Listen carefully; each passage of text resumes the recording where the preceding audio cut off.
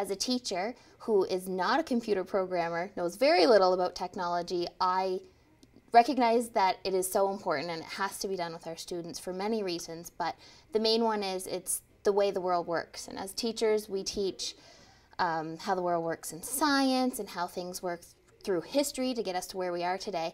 And the way of the world now is technology and creating new technologies and programs, and we're really lacking in that. So we need to make sure that we're teaching the kids those skills. Myself, I'm simply a facilitator. I present the information, the programs, the games, the website or the app to them, and they work through it. They problem solve on their own. They're working in teams. They're using problem-solving skills, they're debugging, they're communicating, they're being creative.